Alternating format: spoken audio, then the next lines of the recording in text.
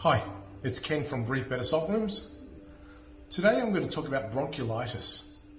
Bronchiolitis is considerably different from bronchitis. Bronchitis occurs in the primary bronchi and also the secondary bronchi, which connects the actual primary bronchi to the two lobes of the airways. Bronchiolitis occurs where at the much smaller level and all over the lungs, right directly at the site of the air sacs, at the bronchioles actually. The bronchioles are the tiny small tubes that connect to the air sacs.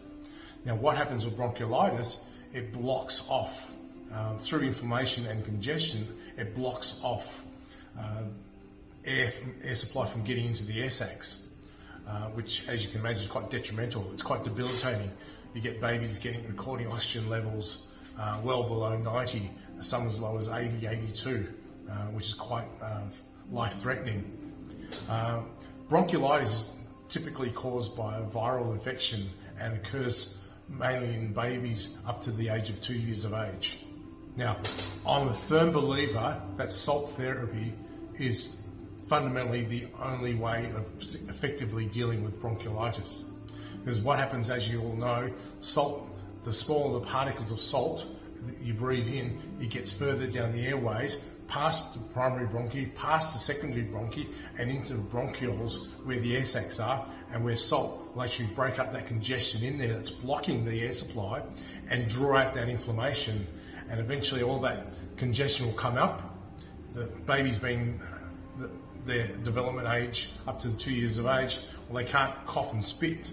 They'll actually it'll be brought up naturally and they'll swallow it. So the result is they'll get a gluggy nappy from their number twos. Now, more importantly, it'll open up the airways at the bronchial level and open up and allow airflow directly into the air sacs, which allows for oxygen conversion into the bloodstream.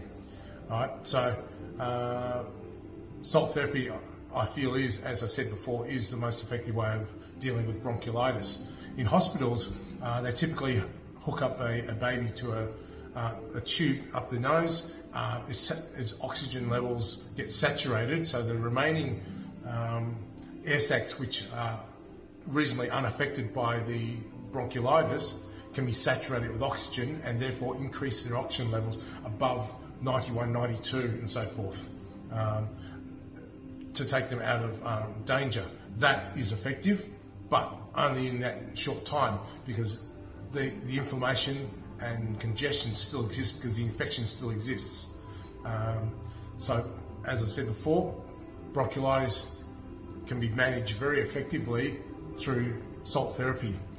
Now, I recommend at least 3 times a week over the course of the next couple of months for babies to do salt therapy to be effective, to constantly get salt in there to draw out that inflammation and break up all that congestion.